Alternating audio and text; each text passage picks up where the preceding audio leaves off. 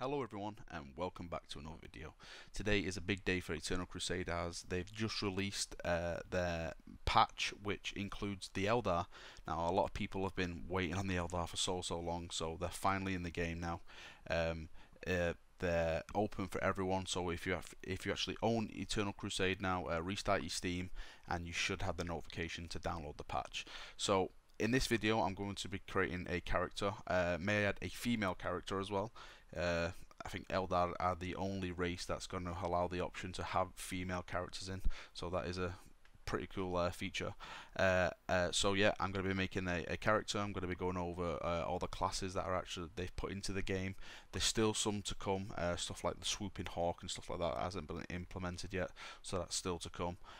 So yeah, I'm just going to be covering the basics, showing you what each class does and how they work and stuff like that. Hopefully I'll give you some better information and you can make your choices and what class to play and stuff like that. So let's jump right in and let's get started. Now the first class we're going to be looking at is the Striking Scorpion. Now the Striking Scorpion is much like the Assault class in for Space Marines and Chaos Space Marines. It's a melee oriented class, so that means you're going to be equipped with melee. You've got all these new kind of stuns and kicks and stuff like that, very Eldar-esque. But the best thing about it for me is that if you go still, as you can see in the video now, you actually go into like a camouflage, like kind of predator kind of mode. So if you crouch and you walk, you can still stay cloaked, but the faster you go, the faster you decloak. So if I was to start running like I'm doing in the video now, and then I start sprinting, you can see my cloak coming off and stuff like that. So it's one of them classes which is going to be a mix of melee and stealth. You don't want to be running into the situations like you can with a Space Marine with a shield and stuff like that. It's going to be a very stealthy class of play, like sneaking up on people and hitting them in the back and stuff like that, which is really cool. It's basically Eldar. You can't go in and take the hits like a Space Marine can, but you've got the power to blend into the shadows and actually do some damage. Okay, so let's move on to the next class, guys, and let's see what we've got. And now we have the Dire Avenger. Now the Dire Avenger is basically the tactical class of the Eldar.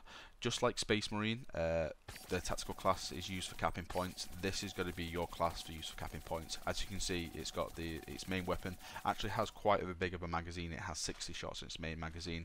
Also comes with a side pistol as well, which it's got this little Eldar like beam effect. Whatever. It escapes me what technology they use. Also comes with grenade. The grenade that I've just slung there, I don't think that's skinned for Eldar. I think that's the Space Marine grenade, so don't get concerned with that. I'm actually really enjoying the Eldar at the moment. Visually, I'm really enjoying them. I think the devs have really nailed the visual aspects and how they look and how they move and stuff like that. So yeah, I'm very enjoying this whole Eldar update. But anyway, let's move on to the next class and let's see what we have.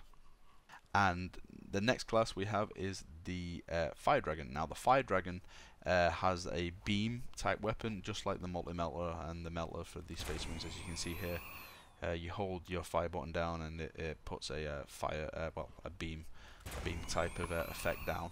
Now what I've noticed about the Fire Dragon is that the actual fire mode, the burst, is only around about 3 seconds before it overheats. So you gotta really have to be watching what you shoot and for how long you're actually shooting things using this class, because it's before you know it, you're gonna be overheating and you're gonna be putting yourself in quite a bad situation. As you saw before, it does come with a pistol, but it doesn't come with a grenade. So you've only got your sidearm, your knife for melee, and your main weapon. Beside that, again, another great looking model. I thought it was very cool. I love these bright colours being put into the game because it mismatches and stuff like that, which is awesome. Okay, let's move on to the next video.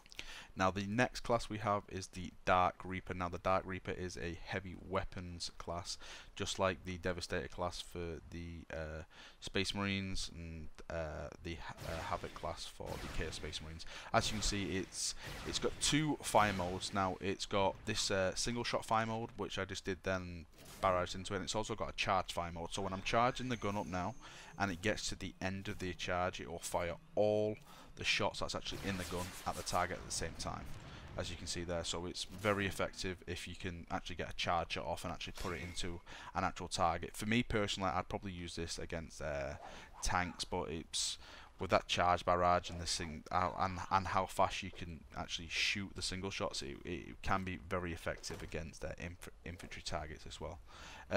This is probably my favourite looking model actually out of all the Eldar. I'm not too sure actually on the faceplate. I don't know, it just looks a bit strange, but beside that I think it's very awesome model. I love the ponytail. Anyway, next video. Now the last class we have is the Warlock. Now the Warlock, just like the Apothecary and the Sorcerer for Chaos, is the healer class, or like range kind of magic class, as you would say. So if I was to press my left button down, as you can see now, it's putting actually a nice little like heal actually on myself. A good thing I've noticed about the Warlock class is that if you're healing a ally, which I'll actually show later on in the video, that if there's another ally stood next to him, it would actually chain heal the allies. I don't know how many people you can do this with. I think the most I got was 3. I don't know if you can go more, but I thought that was a pretty cool feature. So you know, you're able to get like a lot of guys together and just do like a big chain heal effect, which you know will really move you and your team fast if you can just multiple heal people all at the same time, which is pretty cool. As you can see, it's got its sword. It has got the pistol and stuff like that to shoot and stuff. Does have access to, you can jump around and do all that kind of fancy stuff with it. But yeah, again, another very cool class. And here you go, this is the video I said at the start of the Warlock. As you can see now, I'm starting to heal this chap over here, and you'll see where the stream jumps to 2 of them in a second. There it is right there. It's jumping to him now, which is, like I said, it's a really cool feature. You know, when you have something like this and there's a full team of you, you can all heal up very fast and just keep moving. Now, if you have 2 Warlocks as well, just imagine the streams you can do. You can see here now with another Warlock. I think that was a four-way stream, which was absolutely incredible. Very awesome. Okay, everyone, I hope you've enjoyed the video. Like I said at the start, this was basically just a small video just to introduce you to the Eldar classes and just to show them off a bit. I would suggest just getting into game and actually playing around with them a lot, because they are very different.